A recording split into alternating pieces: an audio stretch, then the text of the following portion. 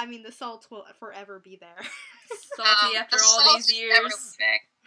You have just become one with the ocean. You kidding me? No, I've become one of the mountain in which the goats seek the mineral. That's how much I've become a salt. Hello, followers. This is Two Girls, One Egg. We are back from our really not scheduled hiatus where my computer crashed and I lost all of our episodes. So, time to, stop crying and make some more episodes. I am Sam, and today I'm followed by... I'm Kitsune. And guest starring Silver Sky. Okay, so we're going to talk about two articles I found randomly on Tumblr, because why the fuck not? The two articles are one from Kotatsu, talking about the freaking Mass Effect Andromeda future, and the one from Bleeding Cool, which I don't even know if these are, credible sources, but this one brings up Dragon Age 4. So we'll start with the Kotatsu one, and we'll just go into, we'll, link the thing down there so you can read it first if you want to pause and then come back to us. But we're going to be talking about the future of Mass Effect Andromeda. Okay, so the article pretty much, in short, says that a good part of BioWare's, people are actually going to work on the new Star Wars Battlefront game coming out.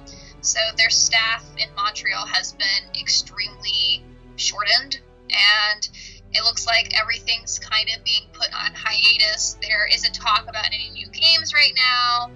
So yeah, my typical problem with this situation is because of the way Mass Effect Andromeda was handled, that it's really disappointing because they have, things coming up for Mass Effect Andromeda, like DLC and future installments, and they pretty much in this article have just mentioned that that stuff they're put on hold, and with them not having the greatest staff to begin with and then having less staff is, so infuriating. It's, so problematic. So, I guess I'm abbreviating the articles. The next article was kind of just like a blog response. What is his name? The creative director for Dragon Age came out and just said that, we're not working on Dragon Age, but if we were, I have all these cool ideas. And the person who responded, or the girl who wrote the article, just stated that, the Dragon Age isn't being worked on, but, there's a lot of, people saying that there's going to be really cool ideas with it, and that if, whenever it does start, that they really hope that Dragon Age is going to just fulfill its promise to, focus on the Exalted March, for example, instead of just constantly talking about it. So that was the summary of that very, very short article that I have a lot of problems with. But go ahead. Well, one, everybody at that studio, as far as I'm aware, they are under contract to not say shit about the game until they're allowed to say shit about the game. And for the past year, at least, I know if you check out, the Twitter pages for the creative director for Dragon Age, or you look at Patrick Weeks, people are all the time asking them, hey, what do you think about this? Or, I have a question, will Dragon Age focus on, dragons? And they respond with, well, if we were working on Dragon Age, it'd be focusing more on the age. Or if I was working on Dragon Age, I'm getting all these really cool ideas about wolves. Or, they'll put up a picture of something Dragon Age related being like, ha ha ha ha ha. And then you have to also consider the fact that within the past year, at least, what was it, back in September, October, they released a bunch of, game images, from the book that they used for Inquisition originally, that had, a lot of, previews for what possibly could be Dragon Age 4. So I think that the people working on Dragon Age, or the group of people who technically work on that game alone, I think they have at least written down or come up with a storyboard for the game, and they probably have done actually a lot more than we might have thought that they had. I just think they're not allowed to really talk about it, and I think this whole, speculation that, oh, they haven't started on anything, and they're just being a bunch of dicks, is probably wrong. This was back in, I think I saw this back in December, actually no, more like October. Some guy put up a picture of two wolves, or a wolf and some kind of smaller wolves. And wrote, "I've been studying wolves, figured I should make something more polished of them." And Patrick Weeks responded with, "Well, now I have ideas." So, I mean, people are...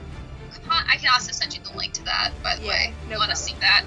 But, I mean, people are constantly, you know, writing crap or saying stuff about Dragon Age, you know, in hopes of, you know, sparking, like, a legit, you know, yes or no response from, you know, Weeks especially. It looks like he gets the most shit about it because he writes Solus, and he's written a lot of good characters. So, I just think this constant, you know, I don't think they're doing anything, is just crap. That's just my problem with BioWare in general. Like, it's not how it used to be. I mean, it's constantly been changing, but this new change is not the best change. From what I'm understanding, you're totally right. They can't talk about it because how the marketing plan has been going for their recent games, it's very hush-hush. Like, if anything goes wrong and we have to scrap ideas, we don't want to promise nothing anymore. Which I'm all for, but the way they're handling it is like, I guess could be more professional, I guess, maybe. I think that's just EA as a whole. Yeah, it's just their publication and marketing problems is all it is.